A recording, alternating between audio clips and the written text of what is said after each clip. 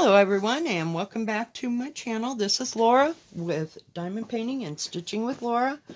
And today is my May-Sania Day 11. What a day. Today, just so you know, we're going to be working on his eyes on the sparrow. And we're going to be working on the lettering that's going across here today. Oh yeah, it's been a heck of a day, let me tell you. I mean to tell you. So, I get up and I found out that my, what do you call it? My Instapot was here. So, I go off to the, what do you call it? To the post office. And of course, the stuff from 123 Stitch, which was actually supposed to show up today. It wasn't in the thing yet. So, yeah. So I came back home. And I waited, and I waited, and I waited, and I checked, and I waited, and I waited, and I checked. Yeah, this went on until about 2:45. So finally I had enough, and I decided I'm just going to go. So finally I went, and I got that, and I did a video for opening. Oh, yeah. Did that, then I got off of that video and straightened out all the thread so it would go with the two patterns. Of course, I was short like 4 colors for some reason, or I substituted and didn't tell myself. So, hang on, I gotta count. 1, 2, 3, 4, 8, 9. So, yeah.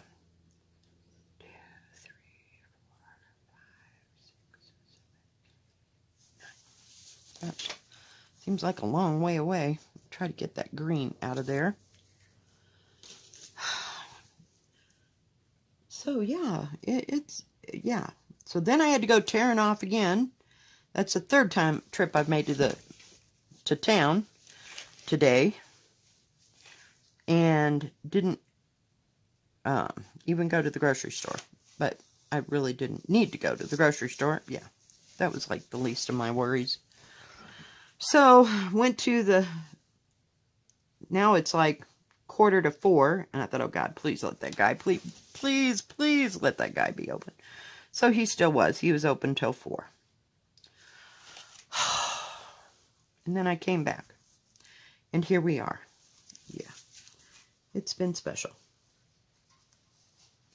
And it's raining out there. Just now started raining harder. It was raining a little bit harder this morning, but nothing too exciting. But to while away my hours, I spent time on YouTube trying to figure out how to use this stupid Instapot. And, you know, with what I had planned. Oh, yeah. Crap. So, yeah, it's been an interesting day.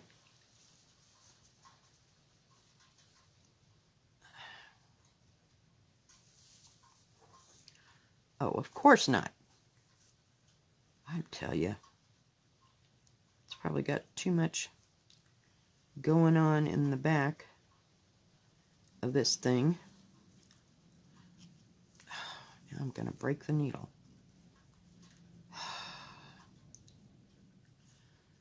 So, yeah, I stitched a little bit. I was working on Seeking Refuge today. A little bit. Get some of it done. Because I really didn't feel like counting too much, and there's a lot of big space there. I'm working on the house right now, but doesn't have, you know, a whole lot of color changes and all that. I just couldn't deal with it today, so yeah.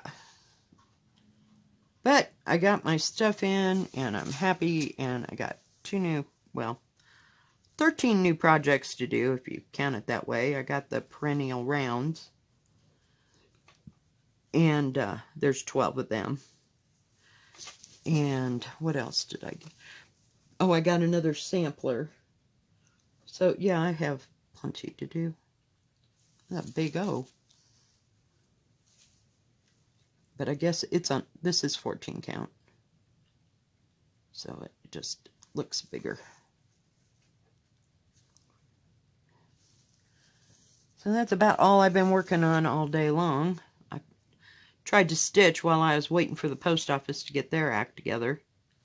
I'm telling you, I hate that post office. Just absolutely despise having to order something online. And it takes forever at this point. So, yeah, it's special. I'm kind of wore out, but I am not taking a nap. Yesterday I took a 3-hour nap and didn't go to bed until 3 o'clock in the morning. So we're just going to try to tough it out today. And I don't know that I did or I didn't learn how to use my, what do you call it? My Instapot. So that's going to have to wait. I took out a pork roast. I thought maybe I could throw all this stuff together to make some cooked pork for my, what is it? For my green chili. I can't even think today. Just cannot think. Oh, I got my new little scissors nearby. They're nice and lightweight. They look like they'd be heavier, but they're not. They're called butterfly. I don't know why it looks, I guess it looks like a butterfly, but, you know, you have to convince me of that. Oh, jeez. So I haven't used them yet. Just got them. Oh, goodness gracious. Let me pull the light over here where we can see what the heck we're doing. So that's that. My day was consumed. Too bad I didn't have a plan for today. It probably would have gone better, but it didn't. So it is what it is. And I haven't finished watching the rest of Grey's Anatomy for this season.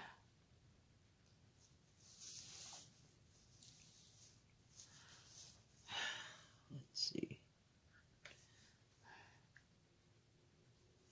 Let me look. 1, 2, 3. Yeah, okay.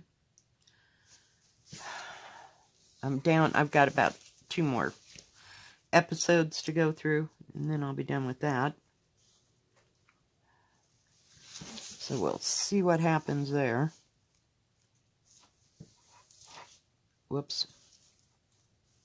I gotta do this in backwards. My bad. I love when I sew hair into it. You know, it really personalizes it. Molly's hair, my hair. They did it. What do you call it? A test. A DNA test. That's where I was going. They had to find out all kinds of crap. Maybe it'll be in a frame somewhere, and somebody will pick it up in a newfangled kind of thrift store 100 years from now and wonder, what the heck was that all about? Yeah, we can only hope. I don't think mine are put in a frame quality, I mean, and worry about it being museum quality, but I watched, I don't remember, it was something to do with the BBC, I want to say BBC History, one time, and they were taking, it was like a sewn piece that was done on silk somewhere in China, I believe, I think it was China, and it was just gorgeous, and they were cleaning it, and they had to take the whole back off and, you know, replace all the linen behind it, and oh my goodness. Yeah, them people really know what they're doing. I guess they better, you know, for what they take apart. But I don't know. But it was kind of interesting to watch them and all the process of how they did it. And then they rehung, you know, they cleaned it, they redid the backing, and they fixed some of the holes and blah, you know, just restored it completely. You know, it seemed like. It was just gorgeous. Just absolutely gorgeous. And the people had, I guess, you know, way back, we're talking about 1200s, 14, 1500s, whatever it was, 1600s. They didn't have TV. They didn't have internet, you know, so they had nothing else better to do with their time. And some people were rich, so they really didn't have anything to do with their time. So they could sit and sew, and maybe a group of ladies sat and sewed, you know, on these things. They were just absolutely stunning. And you just think of all the time that it took to do that, you know. It's just, oh, it boggles my mind. But it don't take much to boggle my mind. But you know what I mean? I don't know. And then they were sewing on silk. Oh, somebody told me what that was. Silk fabric, you know, and it makes it just stunning. Just absolutely stunning. I will never hit that grade, you know. And they told me that was like a master class, that they had to be master stitchers to stitch on that kind of stuff. And just, I love the arts and through the years and what it looks like. Boy, that's a big word for 2 letters. Jeez, they kind of strung that out. Maybe she had to string it out a little bit to get it all fit. But, you know, I mean, the pottery it's just magnificent. And there's still places in Japan and China that still do, we'll call it traditional pottery and that kind of thing. Of course, they make the stuff for the tourists, but, you know, why wouldn't they? But there are still master potters and stuff, you know, that have gone down through age and time. You know, got to figure out what's going on over here. That's what I thought. All right. Of course, it's right up next to the edge. But, you know, it's just amazing that it's been passed down through the family, and, you know, that was probably their family business, you know. But that there are still, like 700-800 years later, there's still people that work on that stuff and do that kind of thing. The most fascinating one, though, of all was when they redid, it was part of the Forbidden City in China, and it was someone's summer home. I believe the first emperor's summer home.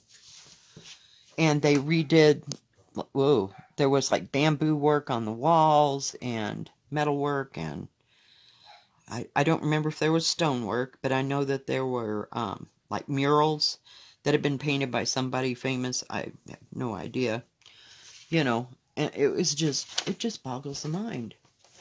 But, I mean, the best part of that was they had to have some kind of backing, and it was made from mulberry bark, to put on the back of these murals. That they were, this mural was on like the ceiling and part of the walls and stuff. So they had to have a mulberry backing, tree backing, paper made out of mulberry bark or something. Yeah. Well, there was still a guy in one part of China whose family had done that for generation upon generation, etc., etc. His family did the original backing for those murals. I mean, it's like, oh my God. And he was still doing that kind of work, and, oh, it's just unbelievable. And it just unfathomable. You know, it gets to me. I love it. I found it fascinating, totally fast. I could just sit there for hours and listen to him. I watch another guy, and his name of his channel, we'll call it that, on YouTube is Baumgartner's, and he is a restorer of paintings. He'll clean them, he'll take them out of the frame, he'll redo the edges, blah, blah, blah. I mean, the whole thing, start to finish, it's just amazing how dirty, you know, some of the, I gotta get another, some of the paintings are, you know, over time, and some of them were quite old, you know, and you'd have to fill in with stuff, and yeah, it's just, it's crazy. But these people are so good at their job. It's just, of course, compared to me, they'd look trip-the-light fantastic, you know what I mean? Because I have no clue, but It's just fascinating. I had to get my other page out. Fascinating to see, watch them do that. 3, 4, 5, 6, 7, 8, 9 again. So, yeah, if you have nothing else better to watch. 6, 8, 9. It's fascinating if you look up restoration, just how they do things and what it looks like afterwards. I mean, it looks like a brand new painting. Most of them, it's just, it boggles my brain. But no, I don't think that would be something that I would care to, get into. My mother used to she redid furniture, sometimes on pieces that were antiques and stuff and that had been painted 90 layers. Oh, crap. Of course, let's...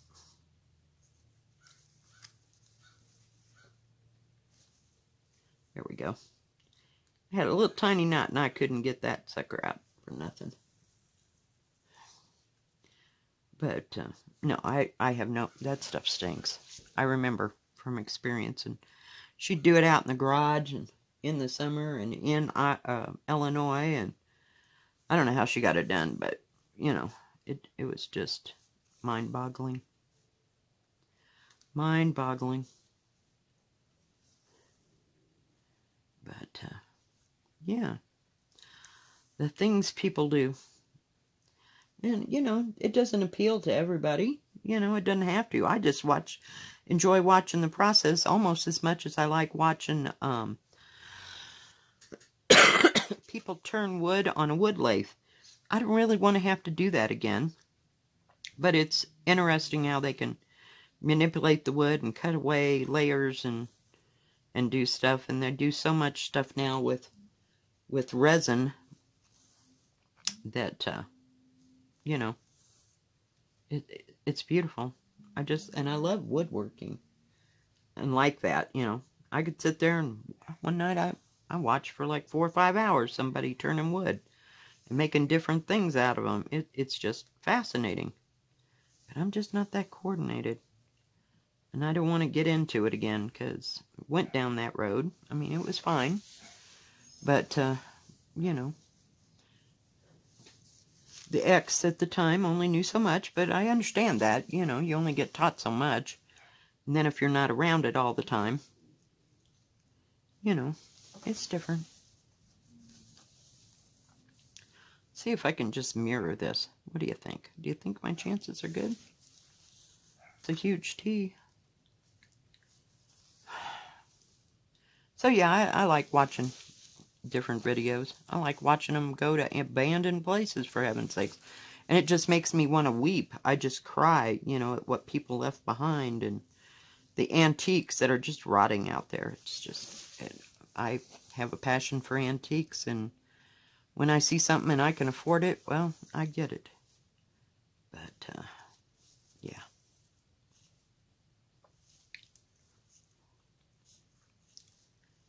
Just unbelievable stuff.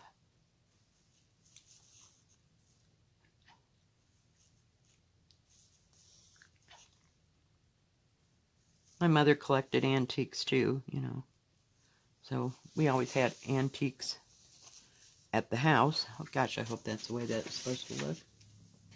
Yep, and yep, and yep. Okay, now. We've got 2 more stitches. Hey, we got the O, the N, and a T done. Wow, we are just flying today. And then I'm going to have to think about something about dinner. I've been running around so much, I don't even think I ate. Today I had a bite of a Pop-Tart, and that was about it. I got leftover steak, because I cooked my steak last night. And is that the way that is supposed to look? Hang on, guys, sorry. I had prime rib, and I cooked it, so I have it left over, and I bought a what do you call it? A dragon fruit. I'd never had dragon fruit.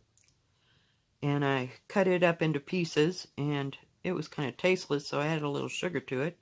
Then I realized I had bought strawberries, so I cut the strawberries up and added a tiny bit more sugar to it all and stirred it all up, and it made a great salad. So, I don't know what we're going to do with the rest of that steak tonight, but hey, we'll have to wait and see. Alright. Well, it's coming, guys. We got his eye is on and we're getting ready to do sparrow. It's right there. Yeah. Alright, guys. Well, thank you for joining me. If you like this video, please give it a thumbs up. Don't forget to subscribe.